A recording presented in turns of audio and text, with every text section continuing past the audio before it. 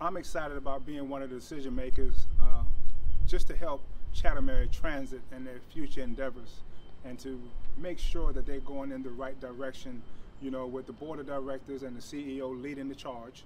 I'm just honored to be one of the decision makers that's moving this ship in the right direction. Well, I always encourage the customers and the stakeholders to just ride. I'm a rider.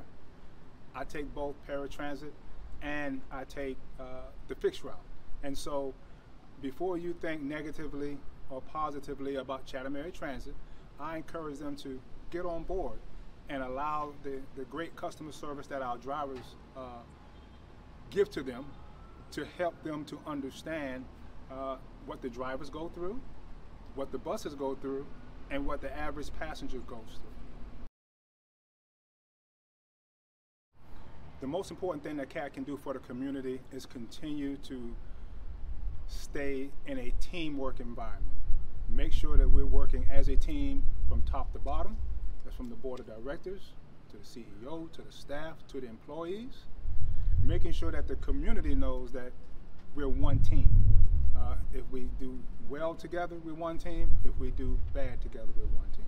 The most important thing is we're all as one. Well, I want to thank CAT for serving this great county for the last 35 years. They've done it through the pandemic, they've done it through hurricanes, through severe weather, and they've done an excellent job. I just want to commend Chatham Area Transit and tell them to keep up the good work, and whatever direction that you're going in, you have my full support. Thank you very much, and y'all have a great day. Happy 35th anniversary, CAT.